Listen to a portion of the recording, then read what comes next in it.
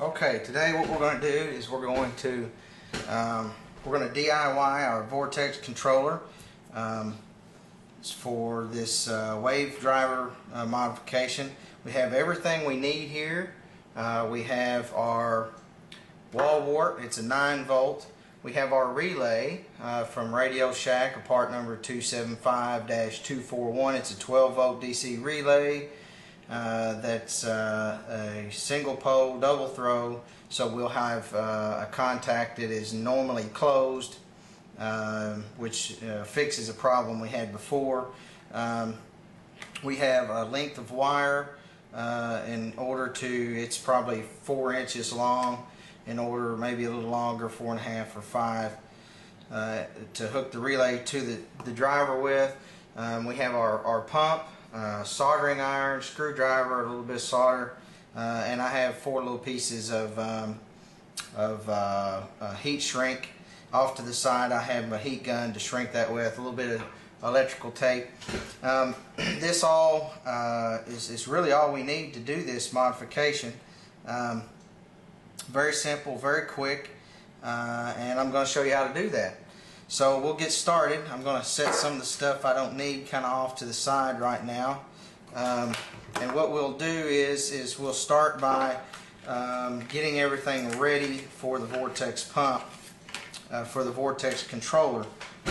And we have our little relay here. What we're going to do is we're going to hook the 2 extra wires we have. I've already tinned them up, have a little already have them soldered. If you don't know how to solder, find somebody that does, that can help you with this. It'll be simple, anybody can do it. So what I'm going to do is I'm going to go ahead and get these wires on here, and what we're going to do is we are going to use these 2 pins here. We're going to use this pin, this most outer pin here. I don't know if you can see that or not. It may be kind of hard to see, and I'll show a diagram of it later, but we're going to use these 2 pins here, this most outer pin on this corner, and then there's only 1 pin out here, and we'll show you what all that looks like when we're done. I'll have some photos that I'll post also. So what I'm going to start with is by hooking my little piece of wire to the two ends, and putting a little heat shrink on there and that and such. This extra pin here that I'm not going to use, I'm actually going to bend it down, get it out of the way, because we don't want that sticking into something and shorting out or giving us a problem. Okay, I don't think it'll focus that close, but you'll get the idea when I get done here. It'll take just a couple of seconds. I'm going to take my soldering iron. I'm going to tin the leads on the relay itself. Put a little bit of solder on each one of these. Help them. You don't want to leave your. I've got kind of a hot iron here, so we don't want to leave those on there very long.